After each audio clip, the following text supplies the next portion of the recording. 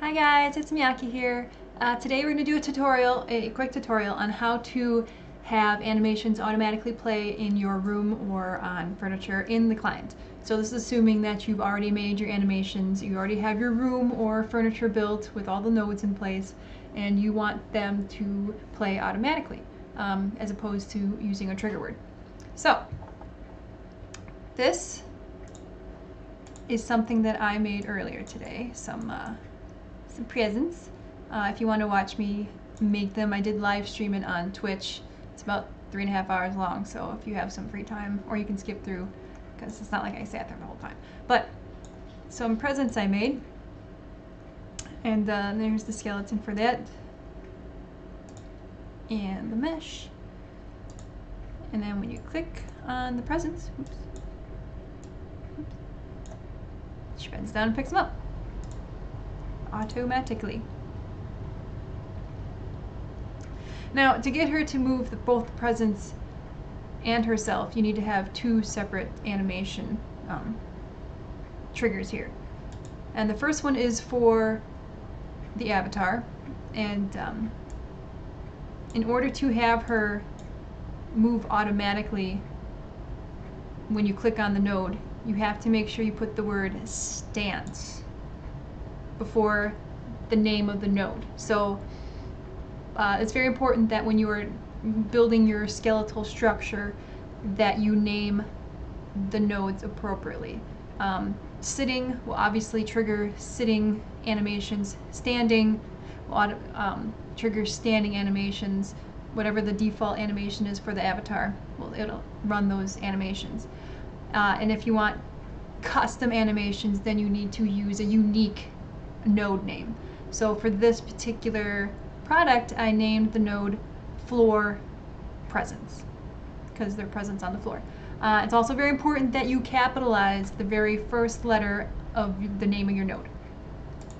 So the F here is capitalized in floor presence. Very important.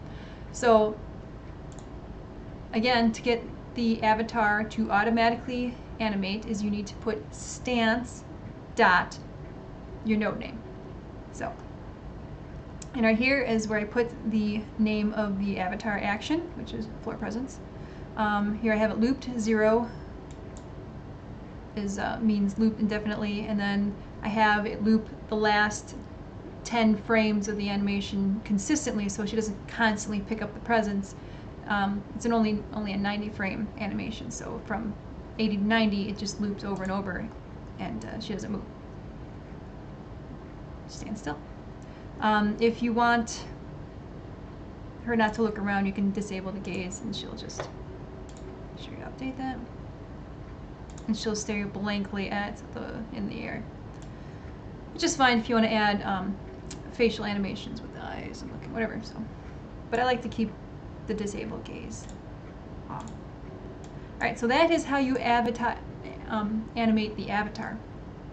In order to animate the furniture, in this case the presents that I skinned to their own node, and I named that little node something, floor presence. I named everything floor presence on this one. You have to have a new slot here, and you name it the exact same thing, stance dot whatever the node name is, floor presence dash seat 01. That is only if it is the first seat, because when you build your room or your furniture, there's going to be multiple seats. It could be seat 01, seat 02. You have to, I think, up to 99, might be more now, but you have to make sure you correctly name the node and the seat number. Otherwise, they won't sync up. So if I, let's see, I can change this. If I change this to just a trigger, let's see what happens instead of putting the stance in front of it. Change it. So now it's just a triggered action. The presents act funny.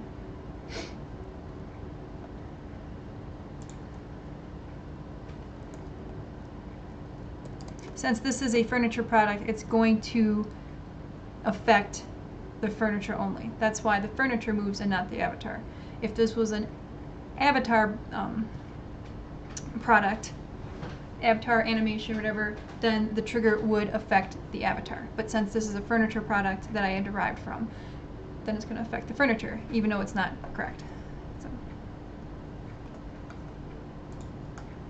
So you have to put this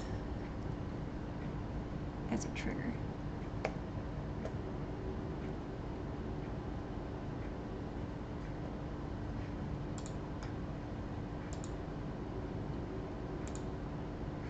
And the presents move properly.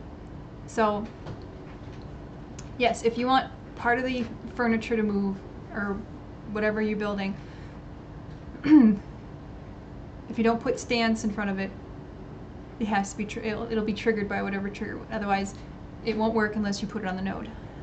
Now,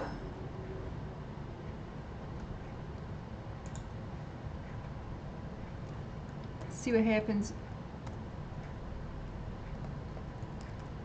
if I remove the C01.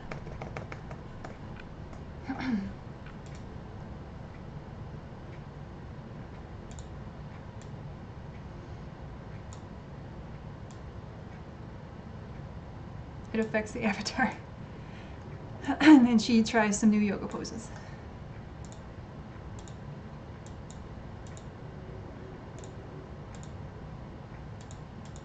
See, in this case, every time you click on the node, the floor presence node, it switches up between activating the avatar animation that I built for the avatar and activating the animation I built for the furniture. So that's why it screws her up.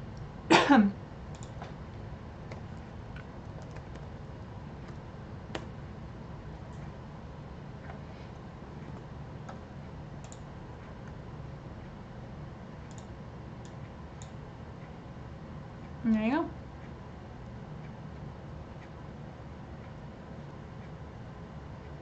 And of course, when you are exporting your animation, your furniture animation, and your avatar animation from your room or furniture in 3D Studio Max, you have to export them separately, unless you use the FBX exporter, which I have not used, so maybe that would work better. But anyway, I hope this helps you guys out. Any questions, go ahead, comment, leave me a message. Peace out.